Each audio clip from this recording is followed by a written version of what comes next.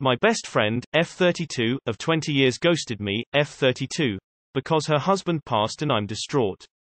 My best friend, Jen, and I have been close since we were 12 in middle school. We did everything together from choosing the same college, to moving into our first apartment together. We ended up living together for 9 years until she got married, and everything in between. When she got married I was her maid of honor and helped plan the majority of the ceremony. Jen is my sister, my family, and I love her so much. I really did like her husband and thought they were a good match. However, during the pandemic lockdown, Jen started to confide in me that her husband was drinking a lot and she feared he was an alcoholic. I encouraged her to bring it up with him and see if he needed support, help to tackle the issue. I also for safety reasons asked her if she felt safe when he was drunk.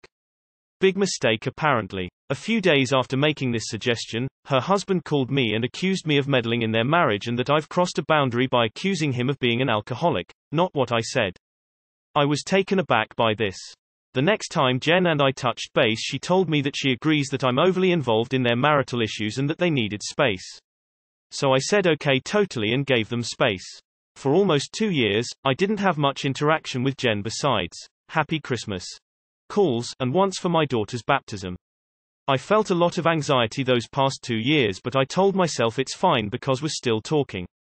Shortly after the holidays, Jen's husband died in a DUI collision in which he was the driver. His back was .3. When I heard he died, over Facebook of all places, I called Jen.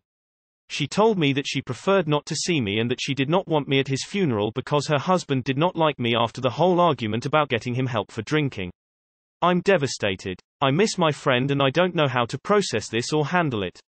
20 years gone over one fight. Too long did not read. My best friend thought I was meddling in her marriage she thought her husband was an alcoholic and I suggested she talk to him about getting help. This caused an argument between him and I. He passed after the argument, and she no longer wants to speak to me. I can only imagine the either intense denial she is currently in or intense feelings of regret. If they had listened to you and he got help, he'd still be here.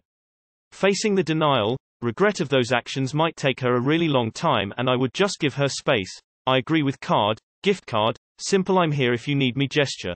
But until she is ready, there will be no repairing this. Grief can do a lot of weird things to people. Even if you hadn't had that fight, Jen still might have been withdrawn and not wanting to talk. People process grief differently, and that might include not wanting to talk at first, especially if you weren't talking on a frequent basis directly before this. Maybe 6 months from now, she'll be in a different stage of grief, and she may or may not be interested in talking at that point. I'd say to make sure that she knows you're there if she wants to talk but give her space. You remind her of how she failed to intervene, failed to protect him from himself. I think it's best to allow some distance for now with the funeral so she can process her emotions and calm down. This wound will need some time. Maybe in a few months make contact for something unrelated, be friendly and don't start talking about the DUI or husband. Your friend is probably drinking now, save her before it's too late. Keep reaching out. Tell her how much she means to you. This is 100% an assumption but to be honest it sounds like she figured out he was an alcoholic and he gaslit her into thinking you're the one that made her believe it. Then he continued his alcoholism after severing y'all's friendship so that you couldn't meddle again. Is it also possible that she could have picked up her own drinking or drug habit along the way? Definitely check out our Al-Anon though, it's a fantastic resource. This is a very difficult situation. I don't think you did anything wrong voicing your concerns but I also understand why she stood by her husband. I feel like seeing you reminds her that she didn't listen to you and that she might have changed things if she had. She is also experiencing extreme grief. I am married to an alcoholic.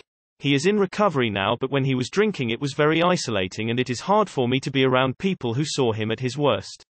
Give her time and try reaching out again in 6 months or 1 year. Good luck with this. I know it is painful to lose a relationship but you have to let her experience her grief the way she needs to recover.